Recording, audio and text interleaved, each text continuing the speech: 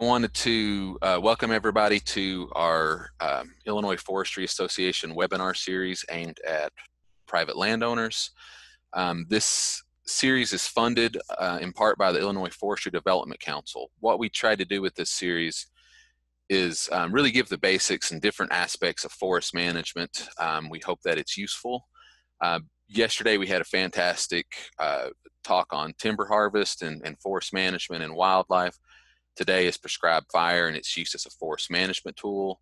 And with that, I'm just going to open it up to go ahead and let our speakers today. So we have two great presenters, Dr. Charles Ruffner from SIU and Jesse Riechman from the Southern Illinois Prescribed Burn Association. So I'm going to stop sharing my screen so that Charles can start showing his screen.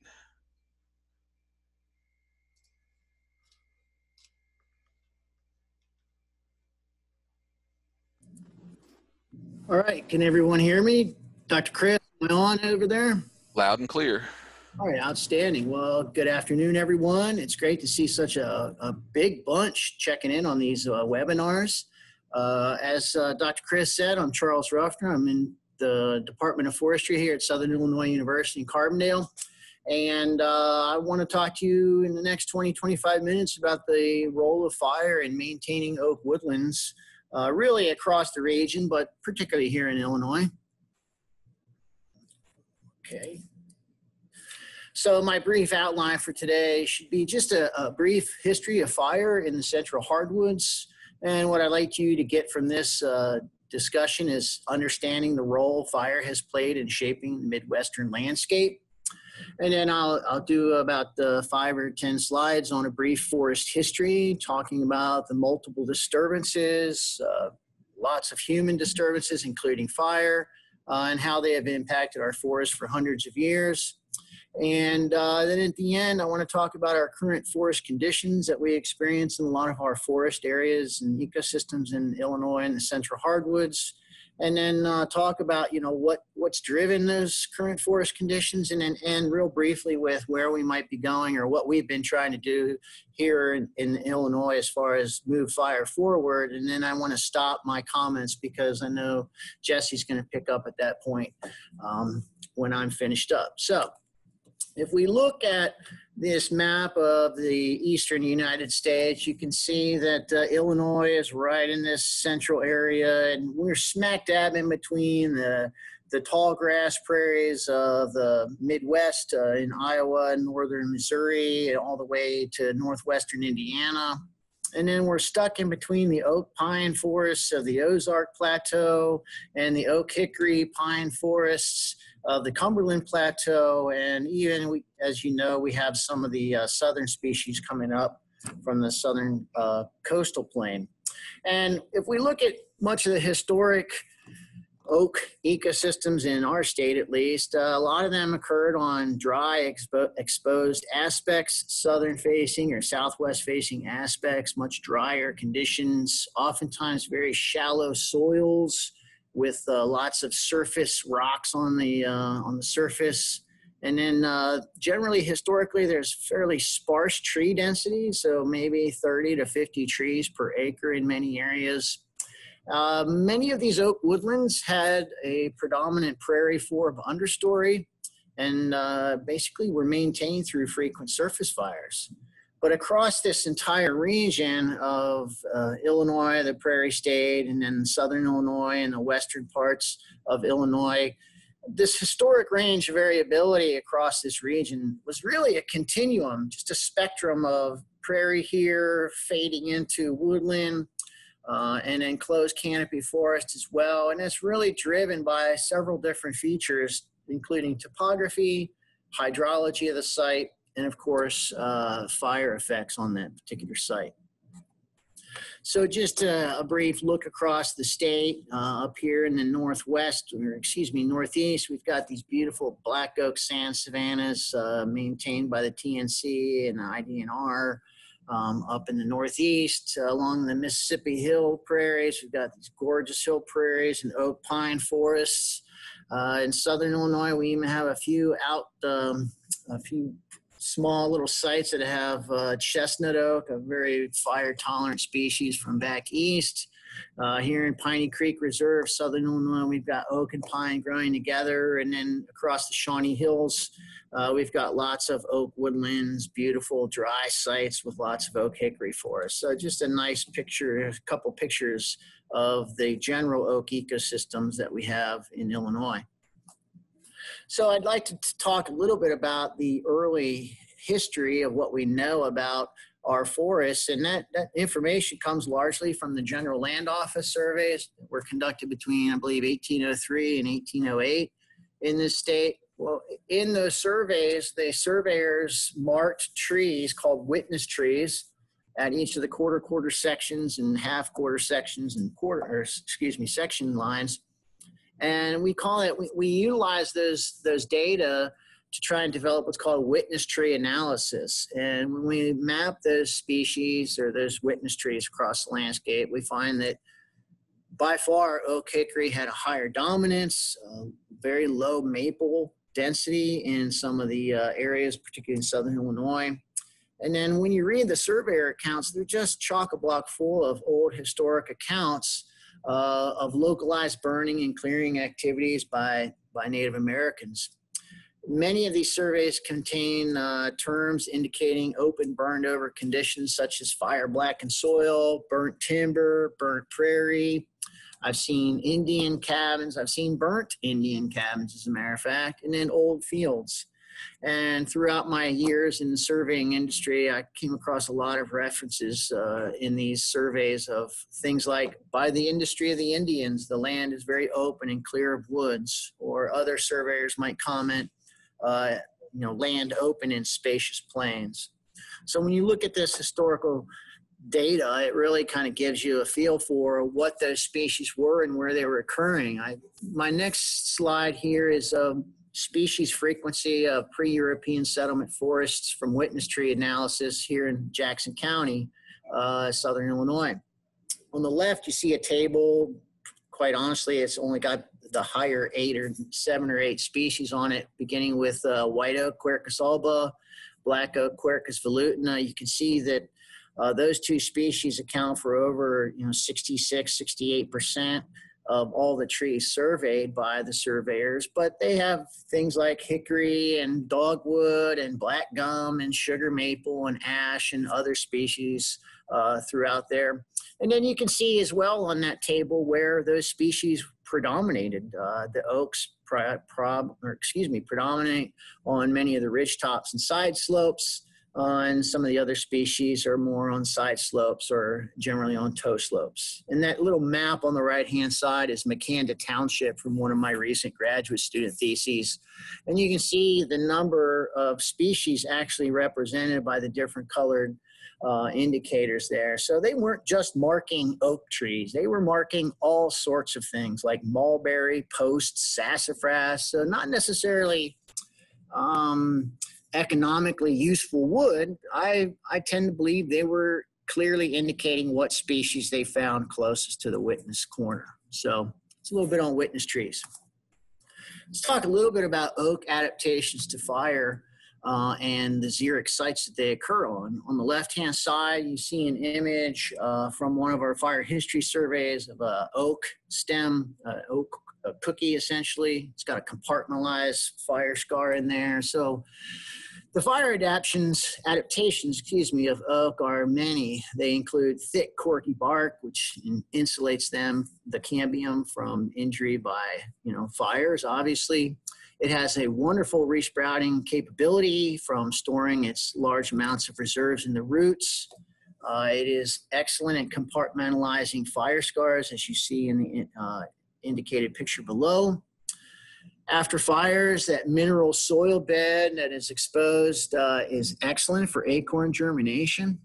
And really through recurring fires, many of those later successional fire intolerant species are largely reduced in number. If we look at the drought adaptations on the right, you see 4 seedlings indicated. On the left is a white oak, I think a pignut hickory in the to the next to the left. And then the two on the right are sugar maple and tulip poplar. And what you see on the left, the drier site species have what's called a taproot. So they have a very high root to shoot ratio. Most of their carbon is underground, and that allows them to be top killed by a fire and then resprout quite easily. They also have xeromorphic leaves. So they have sunken stomates, very thick mesophyll, sometimes waxy coatings are on oak leaves as well. And then oaks are awesome at osmotic adjustment of leaf potential. And really what that does is during drought times, they're able to chemically alter the composition within their cell walls to pull more water in. That's called osmotic adjustment. So if we look at the forest history of Illinois, and I'm kind of sticking to much of southern Illinois because it's where we have most of our oak forests, or much of our oak forests, but looking at Dr. Freilish's paper from 2009, he and others have utilized kind of 3 different time periods from the post-contact to look at how disturbance regimes have changed through time. And before 1810, we think that the fire return interval was probably anywhere between 15 to up to 35, 40 years is not uncommon. And that really depends on the location. It depends on the types of vegetation found there, and then the location of Native Americans nearby. We move into post-settlement of about 1817, 1820 or so when we become a state up through 1930. And this is really the time period where lots and lots of people are moving into the state. And we see that fire return intervals at this time period go from 30 to 40 years or every year down to 8 to 15 years. And we have actually seen mean fire intervals as low as one year in between fires on some sites. But generally during this time period, it's around 3.5 to 5 years or so during the settlement period. Then after 1930 through the present time period, this is really when we talk about there's virtually been near total fire suppression after 1930. Some of the first fire laws in the Northeast came in 1895 and 1900, 1905. And by 1930, things were going strong across the Midwest, and we have largely stopped fire on the landscape. Talk a little bit or show some of these historic pictures, this Euro-American settlement period between 1820 and 1930. This is a picture from the LaRue Pine Hills down here in southern Illinois. On the left, you can see there's an increased level of fire, lots of grazing going on in the forest, timber cutting, or building snake rail fences, barns, buildings, shipping it downstream to places along the Mississippi to build those towns. So a lot of timber cutting was going on here. And that cutting essentially is what regenerated our forest that we have today here on the Shawnee National Forest and across much of our state. So our current forest overstory established during that high cutting period of the late 19th century through the early 20th century. And during this time period, generally across the deciduous biome, we see that oak-hickory increases across virtually all slope positions. I want to include a little fire history image for you. This is from Shoal Creek down here in southern Illinois. And along the x-axis, you see a timeline from 1870 through 2009 or so. And then along the y-axis, you see a bunch of different numbers. Those represent different tree cookies or stumps. And so this S33 is represented by this top line here.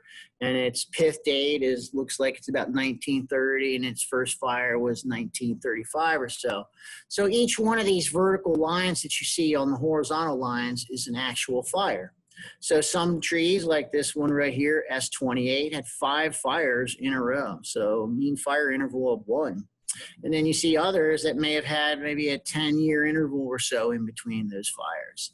So this is the fire history of one particular site. And you can see on the lower image, this is called the master fire chronology. You can see that our major fire years are between about 1895 and 1935 or so. To show that impact on regeneration, this is from the same master's thesis, and the red columns on the figure indicate oak and hickory species recruiting during these different decades. And then the white or the gray bars are shade tolerant, fire intolerant maple and beech recruitment. And if we look along the timeline, again, we see lots of oak and hickory recruitment through about the 1890s, late 1890s through the 1930s. Lots of fires in each of those decades. On this particular site, there was a timber sale in 1899. We found the deeds for them. But largely after 1938 or so, there are very, very few fires on this particular site. And we see a shift in our species composition from more of a fire tolerant to a fire intolerant. And this mesification idea you may have heard about all across the Midwest and the East. This is the phenomenon that is occurring in lots of forests across this area. So what was going on in 1930? Smokey the Bear, right? So this is one of our best public service announcements ever, introducing Smokey the Bear to people, that basically telling us that we need to save our forests, put out all fires, only you can prevent forest fires. And again, prior to this, lots of states are enacting anti-fire or open burning regulations and bans, essentially, so that fire comes off the landscape by about 1950. So if we look at this post-disturbance regime after 1930, there's several things going on here. Obviously, with the fire suppression, we put that out. We want, the CCC and so many different organizations were putting out fires quickly. We reduced our cutting intensity throughout this whole time period.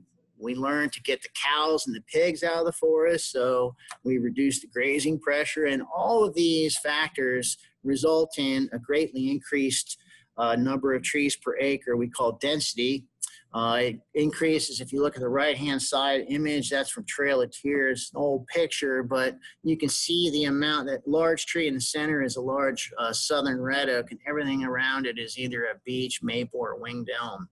So we're really seeing a large shift away from this oak-hickory fire-tolerant vegetation to more of a fire-intolerant shade shade-tolerant later successional species. And we call that process mesification, essentially. I'll give you a little bit of data here to show you that on the left-hand side, we have here at Southern Illinois at Touch of Nature, we did an inventory a couple of years ago, and we can see that in our overstory trees, as indicated on the right-hand side, we've got lots of white oak, red oak, and hickory represented in our overstory, with lower numbers of these maples and beeches. But then if you look to the right and the regeneration class, you can see that we have a few numbers of oaks and hickories, but largely this other category is winged elm, ironwood, things like that. So really not even, timber quality type trees. And if we look across the state in our Illinois-wide forest inventory and analysis data, you can see that in the larger diameter classes on this x-axis, they're largely predominated by oak, whereas in the sapling and pole sizes, in the 1 to 6 inch class, they're largely dominated by maples and those are going to be our future overstory trees if we don't do something. So we look at our current forest composition across this region. We generally have 120-year to 150-year-old mixed oak overstory. That overstory has not regenerated to oak. It has regenerated largely to these mixed mesophytic species, more shade-loving, fire intolerance. And again, across the biome, we're seeing this oak-hickory transition by sugar maple, beech, and other species. So this portends doom for many species on these landscapes. We're going to start losing the keystone species of oak and hickory, and that hard mass that is associated with so many wildlife species.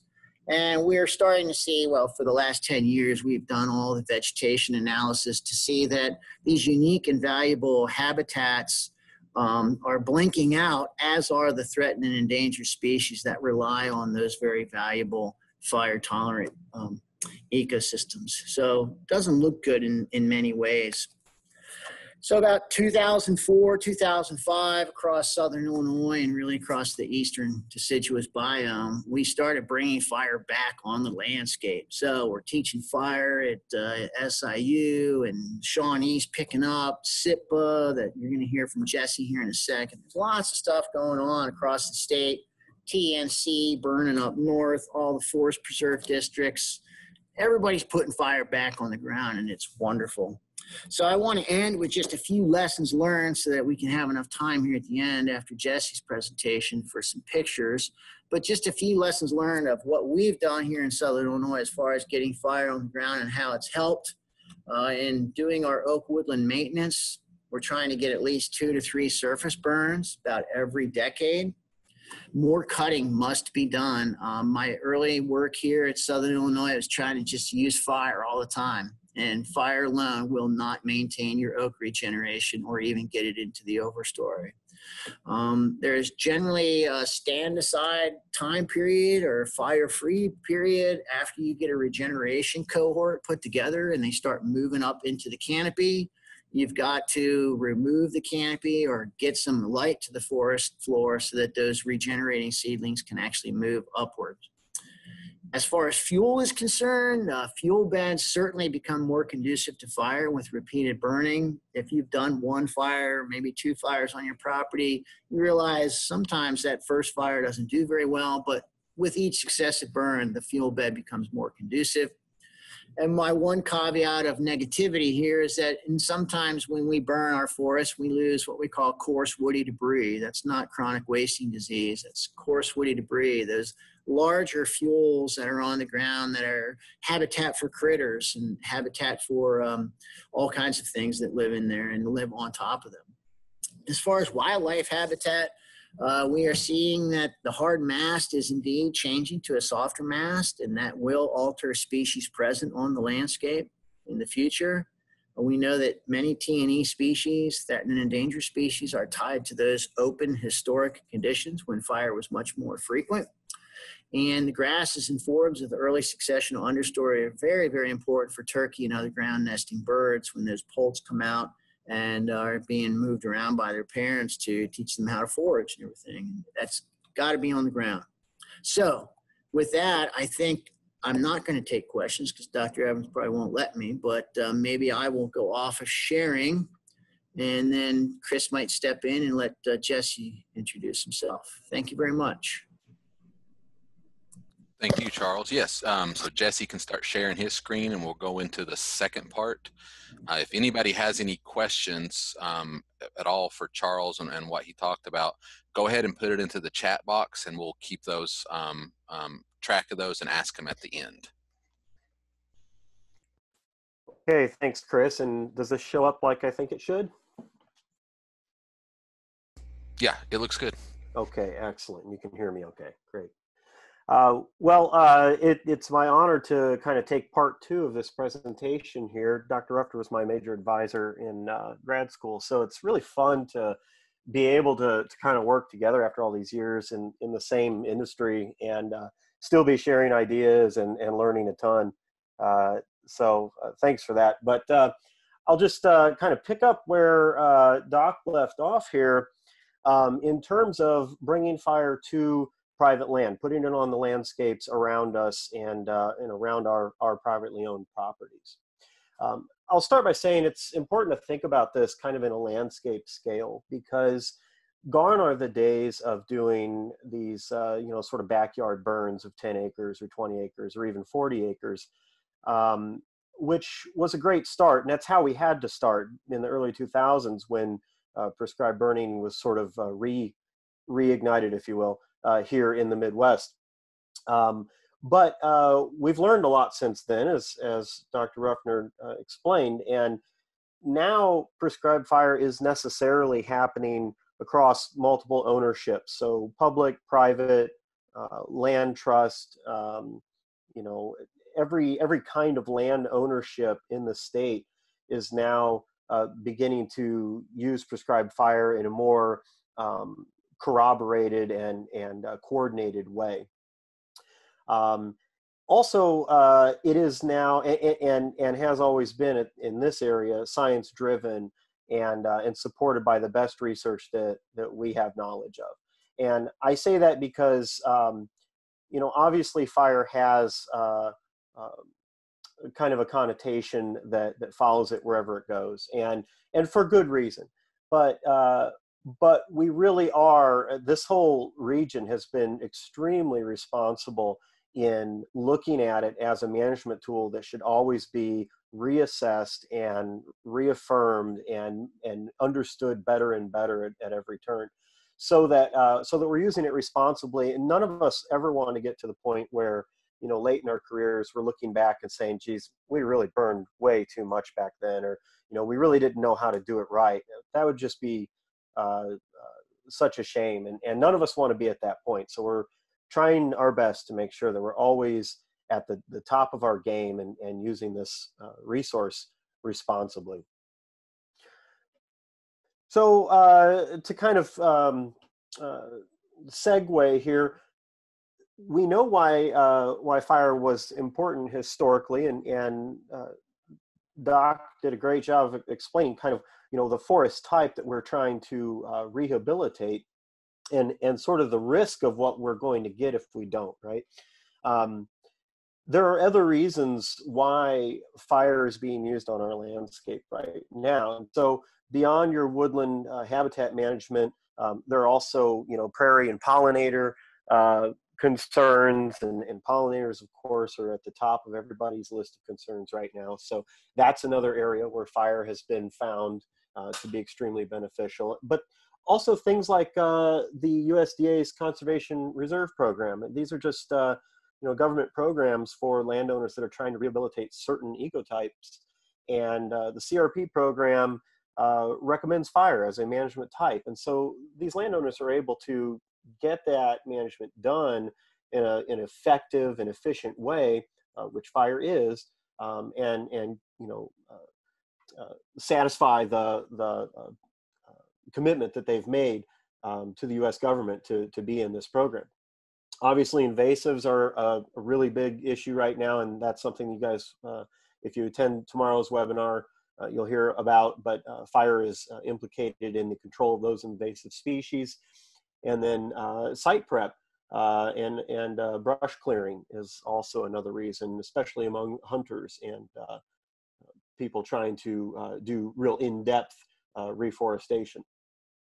And then finally, of course, oak restoration is still kind of at the top of the list for reasons why fire is used extensively now.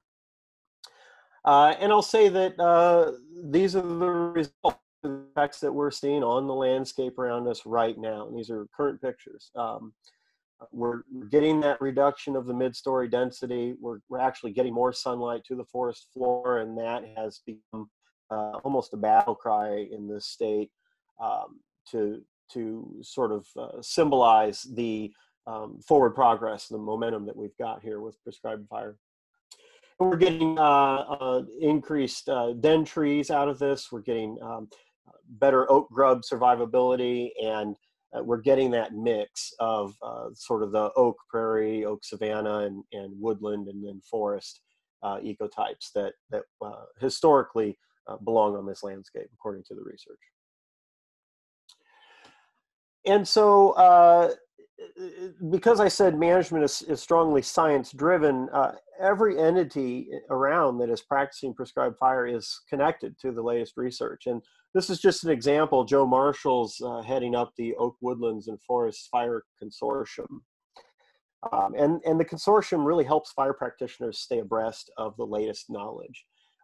They are kind of act as a knowledge clearinghouse for everything that's happening in fire right now, whether it's grad student theses or continuing research or white papers, and then actually getting these groups of practitioners together for in-person conferences and continuing education, to really make sure that this knowledge is out there and accessible and available for anybody that needs it. Again, to make sure that we're all on the same page. Oh, and I'm going to jump back real quick. I'm going to try to give the website address for everything I'm talking about here as I go along. So again, that's the oakfirescience.com is where you're going to find the consortium there. And we could maybe make this contact information available later. I'll also mention the Illinois Prescribed Fire Council. This is another entity who plays an important role in providing research to steer our usage of fire. They also track the accomplished prescribed fires annually, which is a really neat tool and allows all the practitioners to kind of see what their combined impact on the state is. And then they also are one of the cooperators to put on the Midwest Prescribed Fire Symposium, which is a big deal for practitioners, again, to make sure they have that face-to-face time and are able to avail themselves of the latest knowledge. One of the things that the Prescribed Fire Council has accomplished recently, which has been exceedingly valuable, is the fire needs assessment. And some of you may have heard of this, but there were really some big lessons that were pulled out of that needs assessment. And this was a real laborious process to get this assessment put together and to pull these meaningful lessons out. And what was basically discovered was that 20% of our conservation lands are at this point too far gone to really carry fire effectively, which means that they will not benefit from the use of prescribed fire. 20% of our lands will not benefit from the use of prescribed fire to rehabilitate the oak-hickory forest, which is pretty sad if you think about what that leaves. That's a big loss for us. And then finally, without supported conservation, that just increases, and that percentage just gets larger and larger, and it will shortly become larger and larger in kind of an exponential way. And so what they found was that the estimate was 213,000 more acres in this state alone need to burn annually to effectively manage what our end goal would be. And that's just a huge number, especially when you think about the acreages that agencies and private individuals are struggling to burn right now. That's just a huge number to try to attain. But let's talk a little bit about what's going on right now and how we're doing so far. Shawnee National Forest is a local example to us anyway of how prescribed fire is kind of hitting the ground. They're doing about 12,000 acres annually. And their goals are pretty clear. Woody encroachment, hazardous fuel reduction.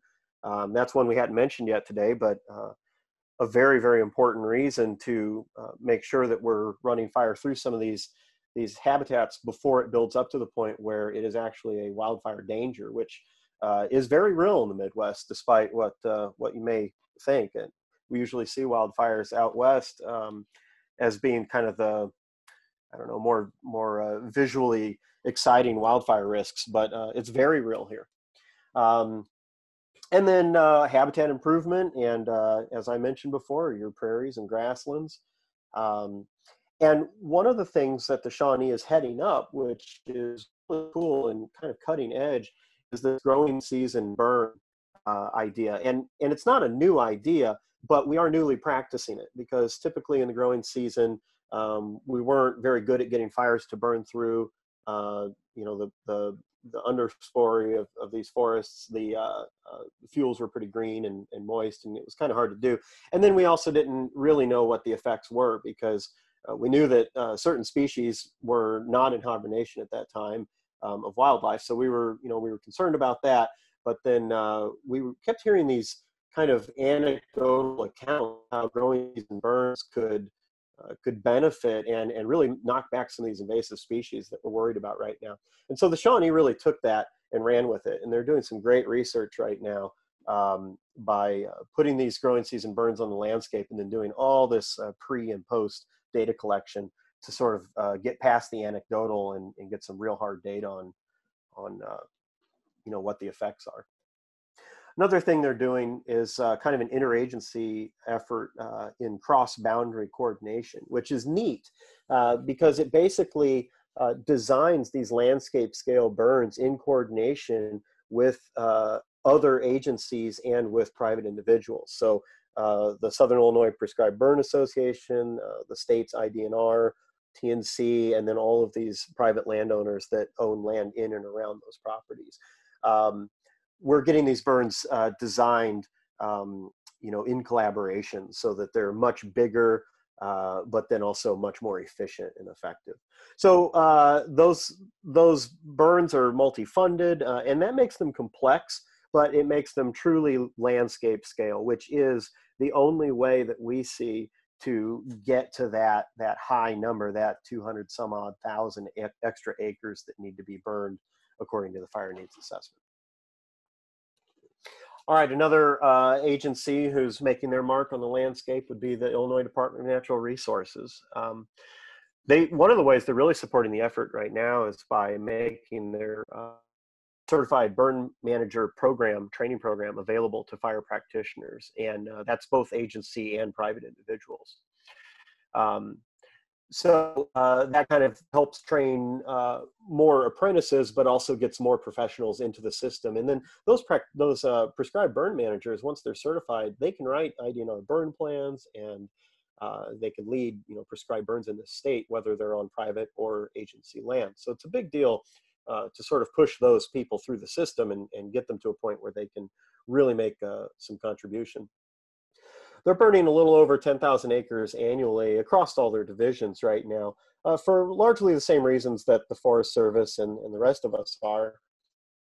Oak generation, pet management, and they're taking part in the growing season burn research as well.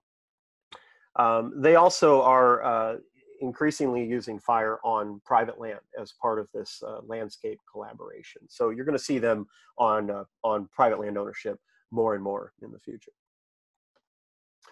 Obviously, the Nature Conservancy is quite busy with managing their own habitat around the state and using fire on those. But also now they've developed a prescribed fire strike team, which kind of operates like their invasive species strike team. So the crew works real closely with the Forest Service and supports their larger burns that demand more resources, which really amplifies the effectiveness of both agencies and any agency involved in that landscape scale burn. So we're starting to see TNC show up on a lot of private land that is adjacent to agency land, and then that burn, of course, is just being done all the way across that landscape, and you've literally got private landowners working, arm in arm with Forest Service, TNC, and IDNR. And it's really quite something to see, actually. Really love seeing all the resources out there. Everybody's briefing together. Everybody's mixing their resources. You've got crew members working together hand in hand. And it's really neat and very exciting because we're actually seeing some light at the end of the tunnel where if we keep increasing our efforts like this, we're going to reach that kind of, cloud in the sky number of acres burned per year. Interesting place to see this kind of in progress is the Trail of Tears State Forest down here in Southern Illinois. It's a multi-agency effort, as most things are, and they're actually using their elevation and topography models to apply fire in a kind of uneven way so that the areas that are supposed to be burned with higher intensities and areas that are either not burned or burned with lower intensities are done so with kind of that scientific accuracy. And that's really neat. And it's starting to create this demonstration area in the Trail of Tears that is, we think, really going to be beneficial for practitioners, but also for the public, so that people will be able to go down and see what fire and thinning and overstory removal done in different combinations and with different timings, see what the effect of all of that is on the landscape in an area where you can easily go from ridgetop to ridgetop and see, you know, identical topographies and elevations with identical species mixes, and then different management regimes for those areas, so that you can compare and contrast what you're seeing with the different kinds of management. Something that we had talked about and really hoped for a long time, but really finally came to fruition in the last few years. And again, those burns are being done with, you know, all hands on deck. We've got private landowners, agency folks, and everything in between, helping on those burns. And, you know, the Forest Service is bringing down helicopters to do aerial ignition. We've got nonprofit groups watching the fire roads, you know, and it's just a really neat interagency and inner ownership project. Also, that public outreach component probably hasn't been used to its full potential yet, but I think it will be. And again, if you get a chance to come down to Southern Illinois, definitely check that out. It's all publicly accessible. Just kind of over the border of Illinois, we're seeing fire used for a lot of interesting restoration down at Land Between the Lakes, just south of here. They're actually recreating kind of a mid-1800s landscape that is sort of restoring this woodland habitat, which you don't see much of around here anymore. But it's kind of restoring what would have been a historical landscape down there. And it's neat to go see another kind of demonstration area where they're using fire and thinning to kind of make that recreation area more historically accurate, and in the same breath also more healthy.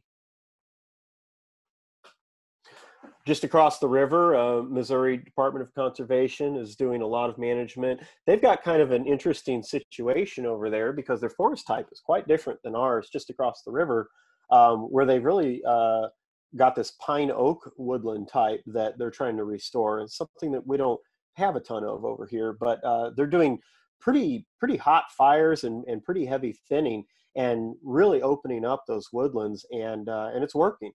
And they're getting that pine understory back.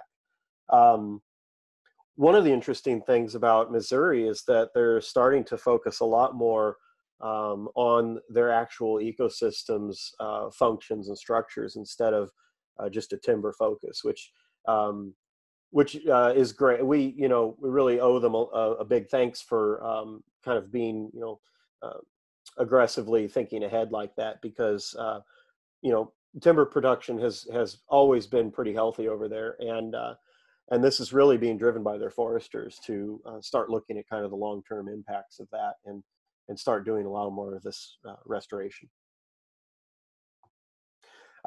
Just on the other side, on our side of the river, Clifftop Alliance is another entity. They're a land trust with a volunteer fire crew who's using prescribed fire as it historically occurred to rehabilitate and manage some sensitive hill prairies kind of along the Mississippi bluffs, which is pretty neat stuff, because these hill prairies don't lend themselves to easy management, but fire is one tool that can be used where it's nearly inaccessible to people. And this volunteer prescribed burn crew that they're developing is now able to bring fire also to private land for land belonging to the volunteers who help do this restoration. So it's kind of a co-op model, which again is what seems to be most successful in this state. Speaking of co-op model, we've got the Joe Davies Conservation Foundation kind of up in northern Illinois in Joe Davies County. And they've really got this co-op model kind of refined. They're partnering with the Galena Territory Homeowner Association and the Prairie Enthusiasts.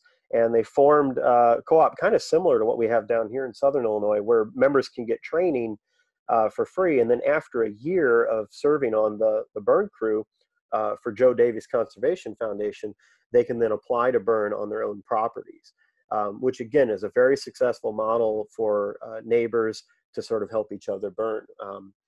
And they're being very successful and growing in their efforts. So if you live up in that area and you're interested in getting burning, should definitely take a look at them. That's jdcf.org. And of course, we'd be remiss not to mention the student fire crew led by Dr. Ruffner. So the Southern Illinois Fire Dogs have kind of historically been the best picks for a new hire when agencies around here are trying to fill new positions. And that's thanks to the fact that they are developed and trained in this environment with these forest types. And often by the time they get into these positions, locally they already know a lot of the players and a lot of the landowners in the area. And so they're able to just jump right in with both feet, working closely with private landowners. And that's just absolutely invaluable. So again, a student prescribed fire crew, basically an outdoor lab. And they kind of the next generation coming up in the ranks. And then we take them on as apprentices with the Prescribed Burn Association, sometimes hiring them as contractors, if we need extra leadership or skills on some of these burns. And then a lot of times, again, you start seeing them, coming up in the ranks in the agencies. So that's definitely unique. We in Illinois, fire, as I've been explaining, it is necessarily a joint effort, and you put all of these groups together, and it sort of ends up being just one big partnership. And this here is a picture of Dr. Ruffner and I at I believe that was a fire consortium meeting, or maybe that was a prescribed burn prescribed burn council meeting. I think it was. But we're all together on this, and we're sharing all the data, and we are often all on the same burns in some fashion. And then I want to talk a little bit in just the last few minutes here about what makes fire accessible to the private landowner, and kind of how you as a private landowner, if you are in the audience here, should maybe go about getting fire on your property. And it's not just as simple as lighting a match, obviously. The Prescribed Burn Act was passed in 2007 for Illinois. And essentially, it officially recognizes burning as a normal kind of agricultural practice and outlines the basic steps that a landowner should take before doing it. But it also declares prescribed burning to not be a nuisance, and establishes the burning as a right of the owner as long as naturally occurring fuels are used.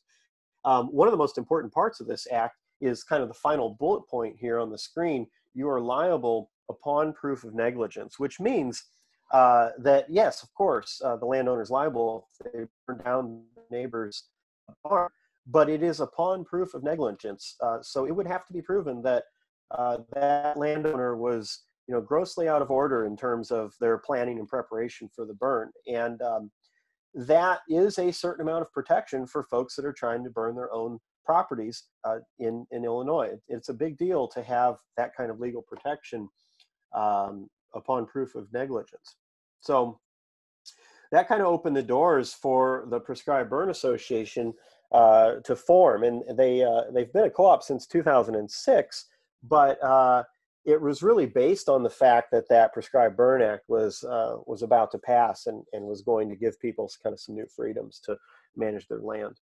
So it helps landowners cover the responsibilities of that act by providing certified prescribed burn managers, burn plans that can be written for private land, and then a crew that is, at least mentally trained for prescribed fire and has the kind of experience and leadership in the ranks to do these burns safely and efficiently.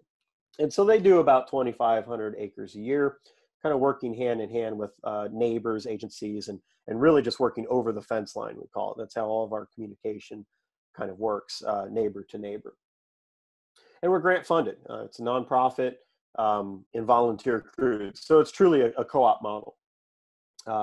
And that is sipba.org.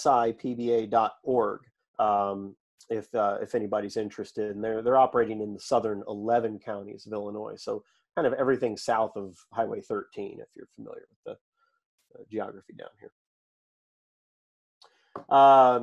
If that kind of barn raising model doesn't fit your needs, or you're not in the area where that association operates, there are contractors that can do prescribed burns, and these are just two. These are just two of the contractors that we work regularly with, but there are certainly more in the state that will do everything from custom burn plans based on your habitat and needs and forest and your forest management plan, maybe your wildlife plan.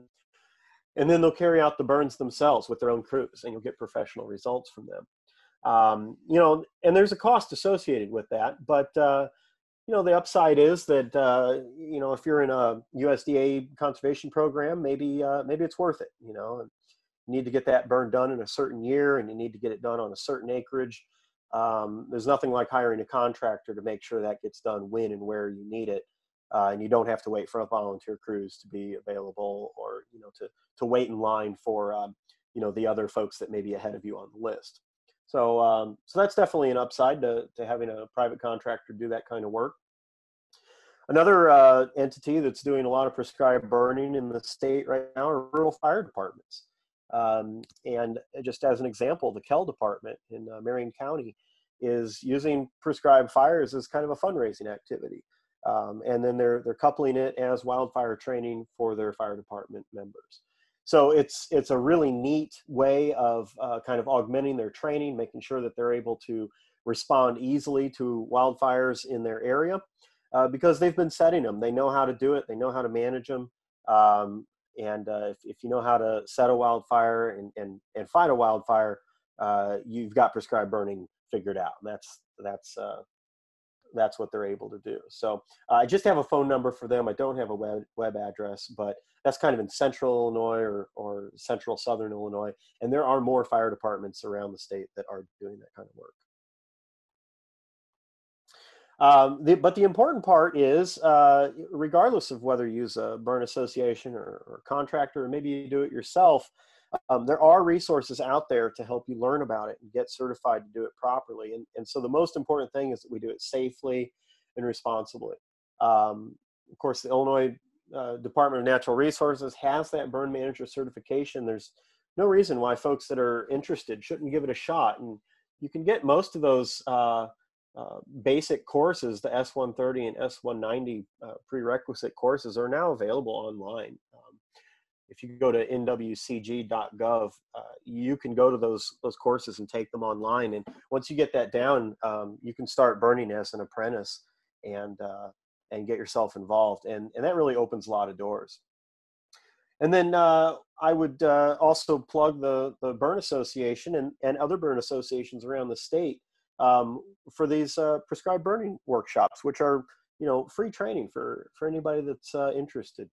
And then a lot of times your local agency partners can also kind of help shepherd you through the process, whether I would just contact them directly and let them know that you're interested in it, and see how they will be able to partner with you. And you might be surprised, because agencies all over the state now, this is on their minds, and this is kind of at the top of their list to find ways to partner with landowners. So there's a lot of momentum here.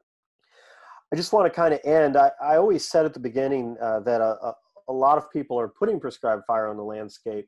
I mean, this is really just a sample of all the programs and projects that I'm aware of, but there's a lot of it going on out there, and all you have to do is sort of add yourself to one of these groups, and you will be in the know, and you'll be trained, and you'll start to understand it better, and then applying it to your own property is just a few steps away. So I'll just stop here, because I understand there's probably going to be some questions, and I've talked long enough. So let me stop sharing here,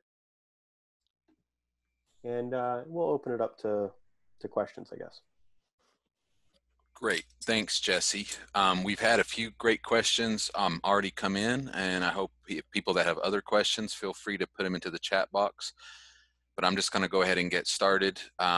First question came in, pretty interesting one. It said that Dr. Ruffner indicated that fire historically occurred maybe every 10 to 30 years on some of these sites, but then also said that in current times we should be burning 2 to 3 times in a 10-year period. What is the reasoning or need for so frequent burning, and is that site dependent? Yeah, I saw that question, Chris, and I wrote a couple notes down. There's two kind of components to prescribe fire that we think about, and one being restoration fire and maintenance fire. Restoration fire is that 2 to 3 burns in a decade to try and get rid of all of those mesophytic species on the site, to try and get some oak regeneration, get some herbaceous in the understory.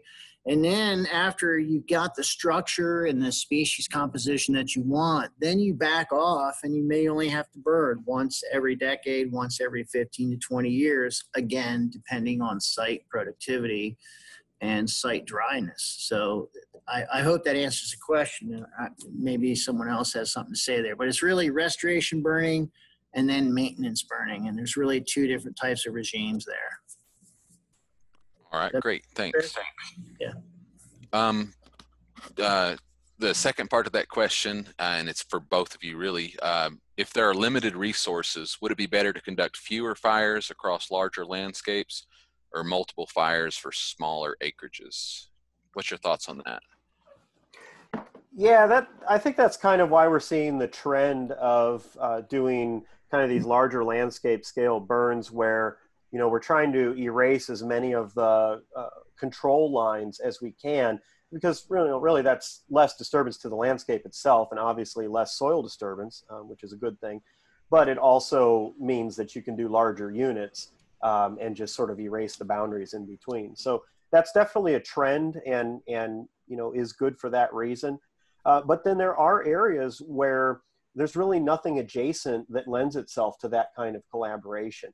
And in that case, groups like our Southern Illinois Prescribed Burn Association still wants to be able to help that landowner, you know, attain their goals. And so if they've got 20 acres and it's not surrounded by something that's, you know, really appropriate to burn or not available to burn, we still want to make an effort to make sure that landowner gets that management done. And so we are kind of positioned uniquely to help that happen. And we've done burns as small as, you know, 1 acre, you know, even, you know, half an acre in places, because it's very, very important to that landowner and they've been putting a lot of work into it. And, you know, we're there for them. That's something we still feel like we can do for them. All righty, great. A good question came in about, are there special cautions that you need to take for forest where walnuts are present or walnuts represent a significant portion of the trees? And I'm assuming that's because of timber value, and you could say the same thing for other high value trees. Yes.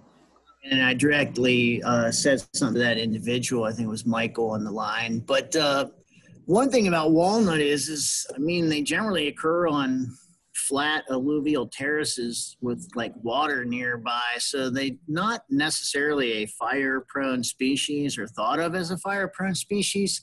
However, I have heard several people talk about, you know, these historic walnut almost plantations growing along these valleys that may have been burned by Native Americans through time that would have had like a prairie understory. So it's possible. But if you wanted to protect those trees here on landowners' property, I'll go out the day before the burn, and if it's not a huge property and there's good value in the trees, we just rake around the trees or use a leaf blower to fireproof that particular tree. I mean, you just do it the day before the burn and it helps out so much. So that would be my answer to that particular question.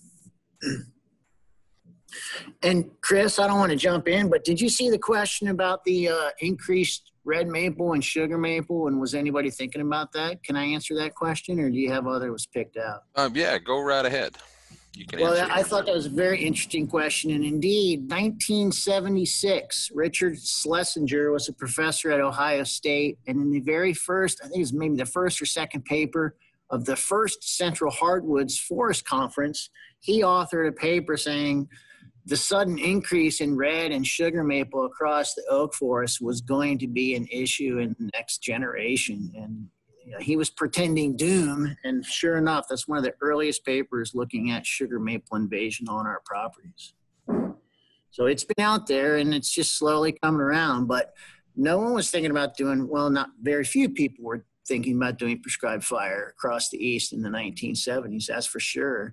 I was at Penn State in the mid-90s, and I wanted to burn. I had to go work with the TNC in Long Island to get fire on the ground. No one in Pennsylvania wanted to do fire. So it's slowly coming around in this new generation. Alrighty, thanks. We're kind of past time, but I'll do a couple more questions because I think they're really good ones. Sure. Yeah. How old do oaks need to be in general to survive a fire? And the example was, could you burn a 15 to 25-year-old reforested stand and get away with that?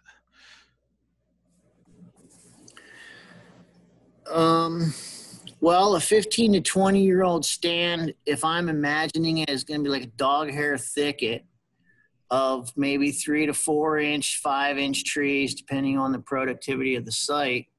And that would be that time period where, unless you wanted to kill a bunch of stuff, I'd probably stay out of a forest like that with fire. I think that makes the most sense there. Does that make sense, Chris? Yeah, good answer. Yeah. All right, so we've got several questions, but I think we only have time really for one more. And somebody asked, has anyone gotten in touch with indigenous tribes whose land this was to ask their suggestions about oak regeneration, restoration, management? That's an interesting question. I saw that too. And it's actually really timely because we've sort of, as an industry, have only begun here at least to start thinking in terms of connecting with indigenous tribes about land management and really in the environment in general. One of the kind of cutting edge entities for that type of work is up in the Joe Davies area with the JDCF. Steve Barg, who's their executive director, is really doing a great job of sort of forging the path of communicating with indigenous peoples and figuring out where they fit, whether it's, repatriation issues or just, care of the land itself, even just sort of making ourselves more aware and sensitive to those topics. And so he has done several good presentations for Vital Lands Illinois, which is kind of a statewide conservation organization, to sort of shine a light on how those connections are best done and give us all maybe some kind of best practices and pointers for making that communication happen. And again, I say we're in the infancy of that. We have not, to my knowledge, gotten very far on that down here, but I know that other entities have in the state. So that's a good comment and definitely something that needs to be considered. All right, thanks, Jesse. One last question I'll sneak in just because I want to. What about fire in river and bottomlands? Is that still a valuable process in those lower ecosystems? I was just about to reach out to Russell when you mentioned that, Chris. So I was about ready to say that really generally bottomlands are quite wet. Fire doesn't move across them very well unless they have like the perfect vegetation that dries out. So if you think about like post oak flatwoods throughout central and southern Illinois, they're wet 9 months of the year, but once or twice a year, they get really, really dry and they are fire adapted and they need fire to move through them. So it's really the site, species, vegetation mix that you might have on that particular site. I'm not saying bottomlands don't burn. It just has to be the right drought conditions, the right weather patterns, and the right vegetation. All righty. Thank you so much. We're going to have to end it there. I definitely want to thank Charles and Jesse for putting the time in and giving this great presentation. And I want to thank everybody for attending, and I hope to see everybody back tomorrow at 2 o'clock when we talk about invasive species. Chris, do all of the participants have like Jesse and I's email in case they have an extra question that comes up? Certainly share our emails, or my emails at least. I don't want to speak for Jesse, but share my email. I'd be happy to answer questions and send some reprints or whatever they might want.